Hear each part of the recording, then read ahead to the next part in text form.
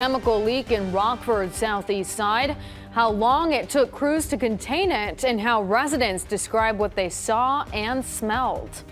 As we head toward the weekend, I'm tracking chances for strong to possibly severe thunderstorms Friday evening. I'll tell you what to expect in my full forecast. Your evening news starts now. Working for you. This is the 23 News Update at 10. First, we heard from Illinois State Police. Now, Lamar Bell's mother. The family of the 33-year-old Rockford man wants answers and clarity about what happened to her son. 23 News reporter Jake Pearson talks to Lynette Smith, who opens up about how her son died and why she believes he deserves justice from the way he was treated by state troopers. Smith tells me her son was a good guy, saying he went to church every Sunday and would throw a barbecue to feed kids in his neighborhood. Smith says Lamar was trying to change his life before his death took place. He was my baby. That was my youngest son. I lived for that boy, and he lived for me.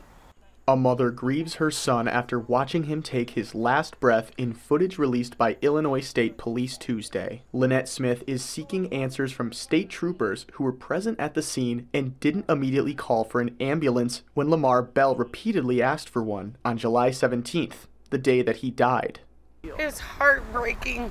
It is so heartbreaking for me to have to watch that video and watch my baby lay there like that. That is way more that you can do instead of leaving him handcuffed on the ground. Why y'all not gonna save me? Why y'all not gonna save me? Why y'all not gonna save me? Illinois State Police release a statement responding to Smith's concerns, saying Mr. Bell gave several conflicting answers as to his consumption of narcotics and twice stated he did not truly need an ambulance, which further delayed the determination that an ambulance was needed.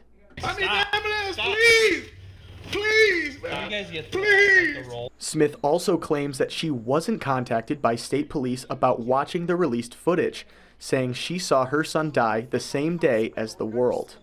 7 people were here. Where are their body cams? Where are their dashboard cams? You're not showing us any of that. You're just showing us the one that you want us to see. You bleeped out the police cussing at him. You bleeped out all of that stuff.